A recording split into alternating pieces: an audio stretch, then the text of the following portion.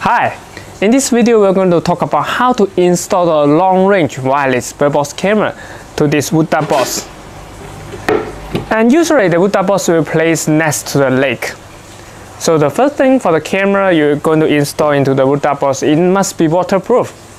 Even you can seal everything, but the moisture still can enter into the wood duck box and damage the camera.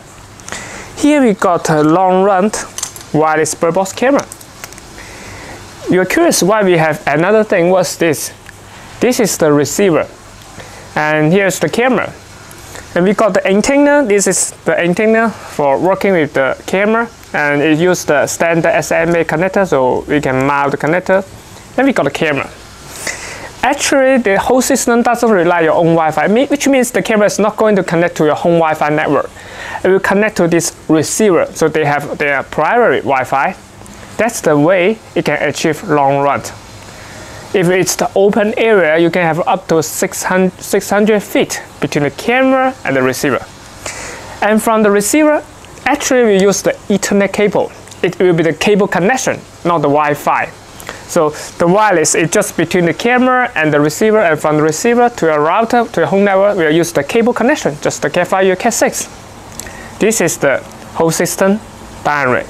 Later we'll install a camera inside, also place this receiver to connect the router and watch the live video on the mobile phone. Okay, the one thing, you see when usually it's going to play fast, so there may be no power source. How we can solve this? We are going to use this battery, this motorcycle battery, and also with the cable.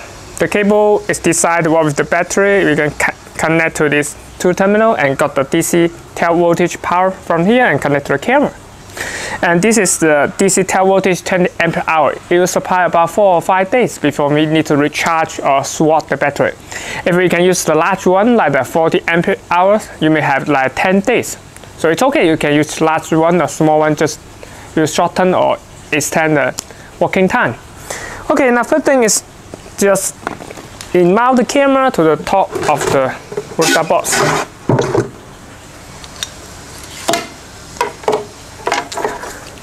Here there's 2 screws. We need to just fix 2 screws to mount the camera to the bracket.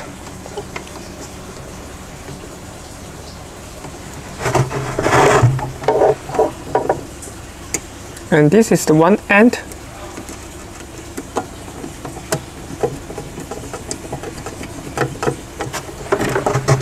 Also another end.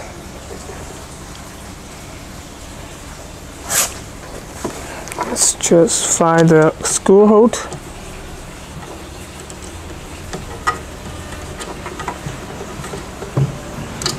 It's going to be quite easy.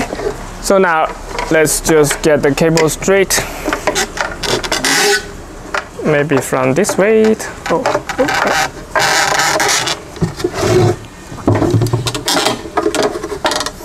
It's better to get the knock here and let out the cable.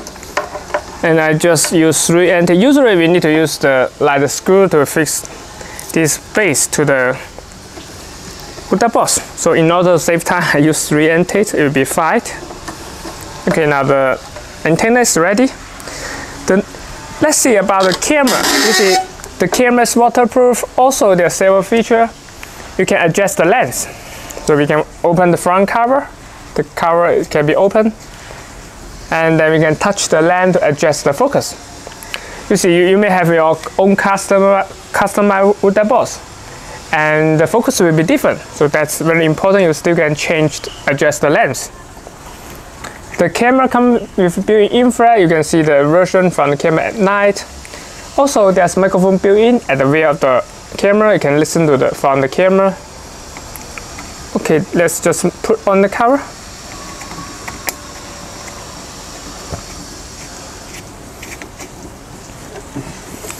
Well, there's one more thing. The camera actually is not support micro SD card, so you cannot support micro SD card to record the file to the camera. But you still can save the live video to the mobile app or the Windows PC software. Okay, now the next thing is just power up the camera. It's very important you mix up these two, otherwise it's going to damage the camera. The positive is positive, and the negative need to stay with negative. Now you just connect the cable to the terminal of the camera and make the lock. This will keep the connection out of water. And this is the reset button. Okay, we will need to use this reset button. I will talk about this later. Alright, now let's just move to the router. Here, this is the router.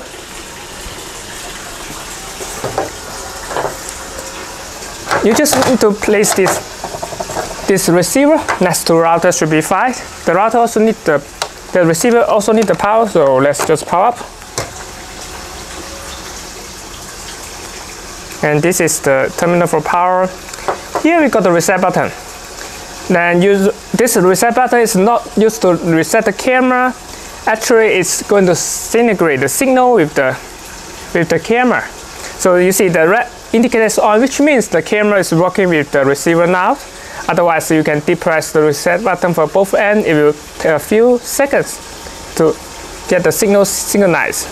Okay, now the last thing is just connect the network cable to the network port of this router. Alright, let's move to the add. I think everything's ready. Just move to the add. And this is the add. Let's go to the add button. And from here, we go to the device in the lens. So which actually the camera already connected to the lens. We just need to search. Okay, this is the camera. You already saw the camera?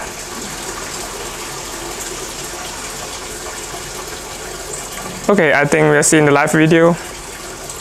Okay, this is the live video from the Buddha box. Okay, let's just move to the Buddha box and see how it works. Now this is the live video. Let's see close. And you can see this is live video. And this is my hand, so it works, right? The benefit thing for the long range is it can supply ultra long runs. It's almost 3 times better than the regular Wi-Fi. But you can see actually they didn't use your own Wi-Fi, it's used its private Wi-Fi, just the wireless connection from the camera and also the receiver. In this case, we will use a battery because we cannot find the power source around the lake. Also, the camera is very important to have it waterproof because there's so many moisture from the lake. Alright, that's all for today's video. If you have any question, please post in the comment section below. See you next time.